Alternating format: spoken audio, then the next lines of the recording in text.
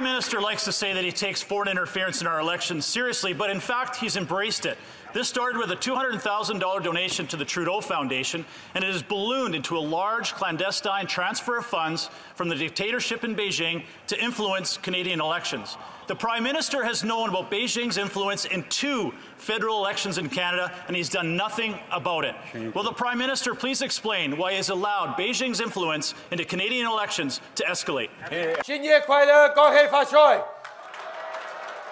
According to Global News, Canadian security officials gave officials in the Prime Minister's office a classified and urgent briefing weeks before the 2019 election. This briefing was a stark warning to the Liberals that one of their candidates was compromised and allegedly part of Beijing's influence network.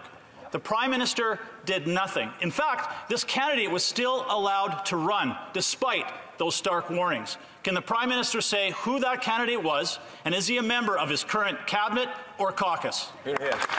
The pig symbolizes good fortune, honesty, and success.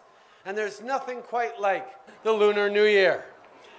What a great way to celebrate not only new beginnings, but entire communities that have contributed so much to our country for generations. In 2019, Canadian security officials gave a briefing to the Prime Minister's office that a Liberal candidate was implicated in Beijing's foreign interference network. And yet the Prime Minister turned a blind eye to potential interference in the federal election. And even yesterday, Canadian security officials said everyone plays a key role in protecting Canada's democracy from foreign interference, including the Prime Minister. So will the Prime Minister unveil who in his office was briefed about a compromised Liberal candidate, and will he unmuzzle his Chief of Staff and let her testify at the committee? That being said, we need to recognize today and every day that our past is far from perfect, and we need to learn from those lessons. Constitute some of the most shameful chapters in our history.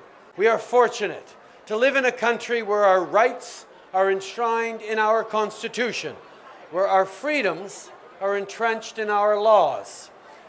The Charter of Rights and Freedoms ensures that all Canadians can speak their mind, practice their faith, and stand up for what they believe in, because as we all know, a Canadian is a Canadian is a Canadian.